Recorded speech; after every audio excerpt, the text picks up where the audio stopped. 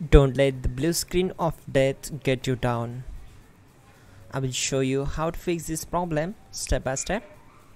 So let's begin. Click on Advanced Options, select Troubleshoot, then click on Advanced Options. Now select Command Prompt. Now type chkdsk space /f space /r space c : and hit enter. Then we need to wait for some time to complete the process. Once done, move to the next step. Now we need to type this command c : and simply press enter. Then type cd space c : / and hit enter. Type in cd space Windows and press enter. Now type cd space system32 and we need to execute this command. For that, simply hit enter. Now type cd space config and hit enter. Now execute this command. Type md space backup and simply hit enter. Now type copy space ** space backup and simply hit enter to execute the command. Now execute this command. Type md space backup1, then hit enter. Now type copy space ** space backup1 and hit enter.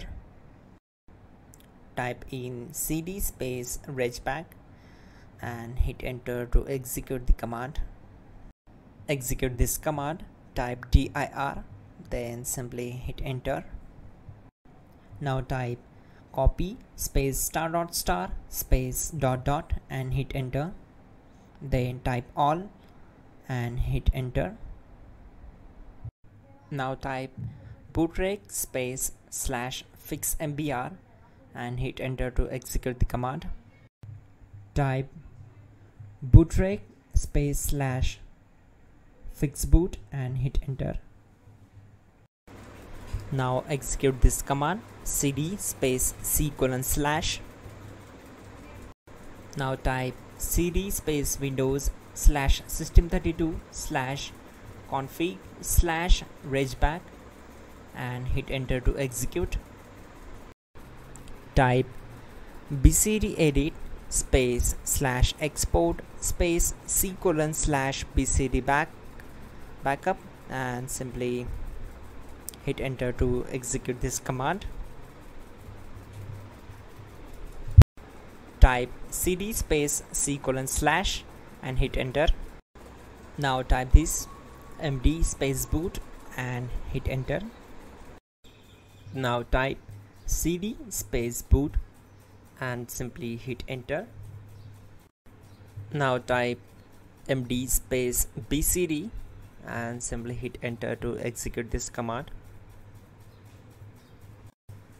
Type cd space c : / and hit enter. Now type attrib space c : -boot -bcd space -h space -r space -s and hit enter to execute. Now type run space c : \boot \bcd space bcd.old, then hit enter.